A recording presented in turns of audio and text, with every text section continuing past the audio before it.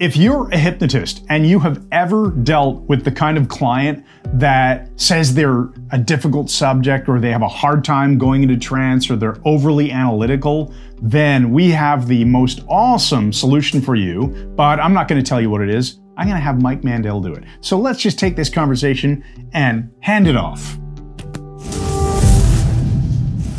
I came up with this technique a little while ago, and it is a game changer. If you are a hypnotist and you're running into so-called difficult subjects, this will change everything for you. First of all, we're going to presume that the person wants to go into hypnosis, but you'll often get a hyper-analytical person. They're analyzing everything you're saying, or they're saying, oh, the last one I went to, it didn't work. And yeah, I don't think this is, it doesn't matter. All you have to realize is that ego state, that part of their personality that is currently executive, is the resistant one. But they've got maybe 50 to 150 different sub-personalities. All you need is the one that wants to go into hypnosis. And you just pre-frame it. You look at them and say, yes, I know you've had these difficulties going into hypnosis in the past. Just say back whatever they said.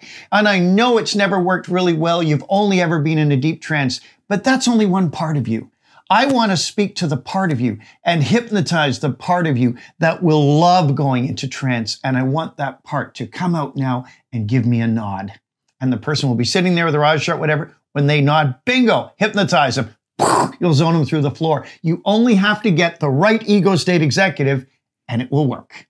All right, if you enjoyed this video, make sure you click on the subscribe button and then ring that bell so you'll always be notified when we post a new video, and we know you're gonna love it. So thanks everybody. This is Mike Mandel from MikeMandelHypnosis.com. I'm Chris Thompson, the co-founder, along with Mike, and we hope you enjoyed that. Thanks again, and good night.